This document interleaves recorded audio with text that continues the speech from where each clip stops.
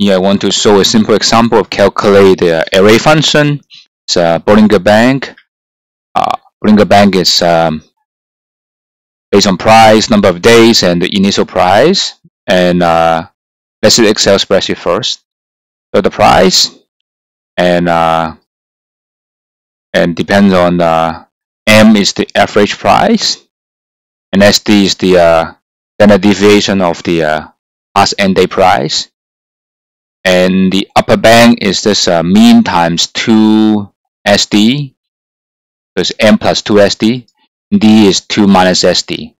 So this is rather simple, right? So what we want to do is we want to have a function which is exactly the array function to give us this directly. Okay? So what we're going to do is as we said, we define day, M and SD, and U and L. U and L with the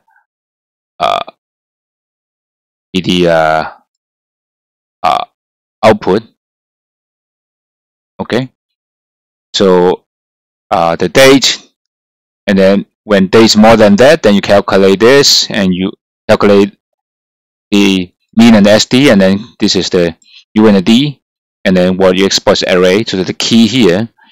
And this is what we do. We have alternate control shift. This is how you get the things, and everything is an array. So this is how you got the B.B.A array. Thank you.